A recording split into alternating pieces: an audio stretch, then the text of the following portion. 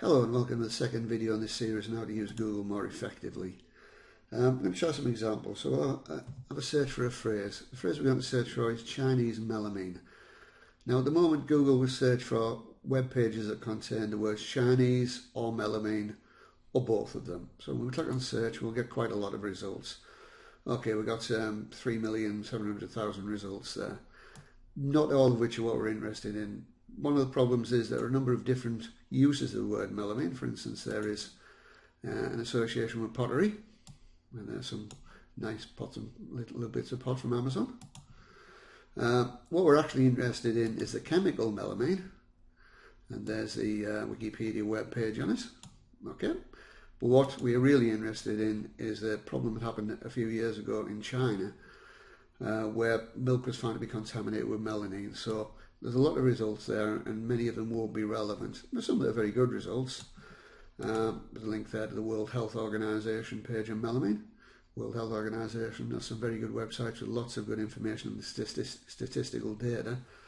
And Food Nutrition students should certainly have these pages bookmarked. Okay, so we've got our, how many do we have? 3,700,000 results. So let's try to make it a bit more focused. What I'm going to do is put this phrase in quotes. Quotes are one of the most useful things you can do for searching. What it means now is it will search for the phrase Chinese melamine. So let's have a look. Now we've gone down to 15,000 results. It's still bringing up Amazon's link, the sponsored link, but it's probably a little bit more focused on what we're interested in now. Okay, now what I want to do is find out information for how this affected the UK. So as I mentioned in the previous video, in the past you would do something like this. You would have a plus operator, then UK, and then click on OK, and it comes up with 35,300 results. This sort of the plus isn't doing anything effectively.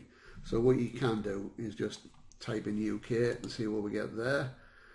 And still the same results. So it's not being too bad actually. Yeah, that's just a word. If it's more than one word, you probably want to put it in quotes. So we reduced it down to 35,000, which is pretty good. But what I was actually interested in was an issue with milk that was potentially contaminated with melamine being used in chocolate. So in this case, I need to be a little bit more sophisticated. Oops. So now we've got two phrases in quotes: Chinese melamine, UK chocolate. So we go for a search for that. And this time we only found 5 results. Which isn't particularly great. There's more information out there. What we should perhaps have done was put both of these words in quotes. So now Google is searching for web pages that contain that phrase, contain that word, and contain that word. And now we come up to 3,750 results, including White Rabbit Creamy Candy, which has some information in there. It does link to the melamine scandal, so we'll look through to see what it issues. And it's a particular type of candy made in China. Some information there, and some information about the melamine contamination issue. So that's quite good. Okay, I'm going to take that off. So a Chinese melamine UK. We do a search again. We come up with all 31,000 results. Now some of them will contain information about chocolate. Now just supposing we want to not have any results about chocolate, we would do it this way. We put a minus sign, and immediately after this we put the word chocolate. Okay, the minus sign has to be followed immediately by the word when you're trying to exclude a search phrase. That's what we're doing here. We're searching for web pages that contain Chinese melamine UK but don't contain the word chocolate. So we'll click on this and see what happens. And now we get about 27,000 results. If we search through these, they in principle should not contain any mention of the word chocolate. Right, that's okay, but we probably need to be a little bit more focused about when and where we're searching. We should be searching for information which is reliable, which means in general search terms probably using government type websites. So what we're going to do is have a look at the UK Food Standards Agency website. Okay, there's the FSA website. We click on it, and there's lots and lots of useful information on the FSA website. The Food Standards Agency, like the European Food Safety Authority, publishes everything. Lots of information on here, and should be a regular destination for students, especially if they're interested in issues such as food safety. It does have a search engine, so if we click on melamine, I'll press the button, it'll try to do itself. Now one thing you'll have noticed is it's a little bit slow. It brings up, like a lot of these searches does, a ragbag, and there's no other real way of saying it, of it, pages in the site that contains the word melamine. You can search more specifically. You can search by section if you wish.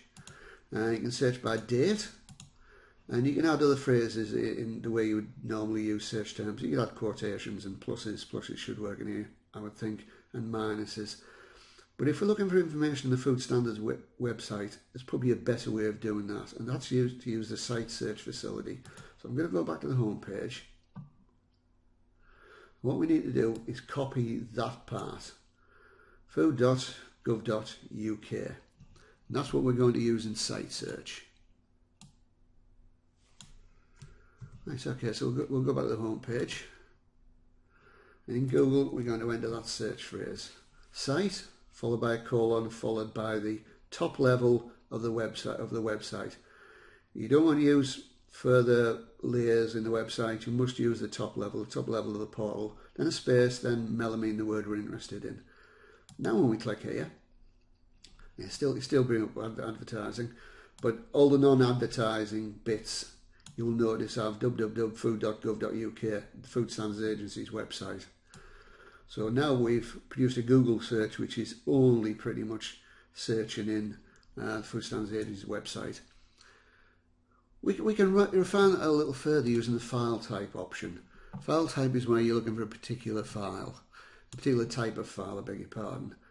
Now, government bodies like the Food Standards Agency publish their reports in PDF form. So if we do a search for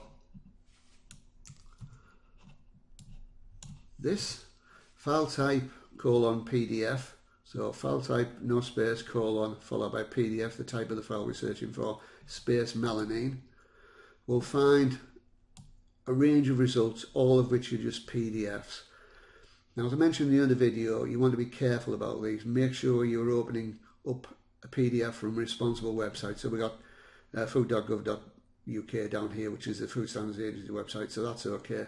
Some of the others, you are opening up a document directly, so you need to be a little bit careful about that.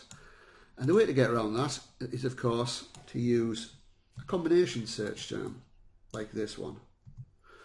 So in this case, we've got file type PDF, site, the Food Standards Agency, looking for melamine.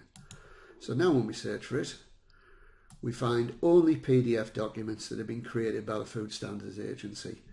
They're all perfectly safe, and they'll tell you all the information you're interested in. So there's quite a lot of stuff there. So if we, for example, go through analytical methods, obviously one of interest, it'll bring you to a PDF on analytical methods for the detection and quantification of melamine in food and feed.